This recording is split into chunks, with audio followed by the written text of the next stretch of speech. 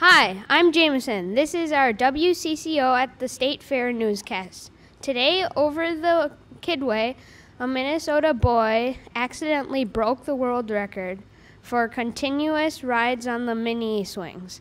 Little Joey got on the swings at 9 o'clock this morning, expecting to go around once. However, wind gusts picked up and sent him spinning a record 98 times around. The daring rescue took place late this afternoon.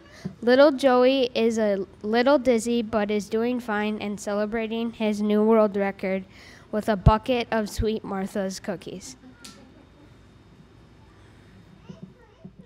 I'm Amelia. The wood chips were flying in the North Woods today as the lumberjack competition got underway. The wood chopping event had to be suspended due to a shortage of logs. A beaver that had escaped from the DNR exhibit chewed through the stack of logs in record time. The only witness to the event was a lone woodchuck, which makes this reporter wonder how much wood could a woodchuck chuck if a woodchuck could chuck wood. And now your State Fair forecast. Thank you. This is Laura. It's a beautiful day at the State Fair.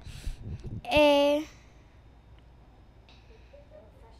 refreshing breeze blew through the swine barn as a cold front moved through the dairy building just in time for the butterhead carving.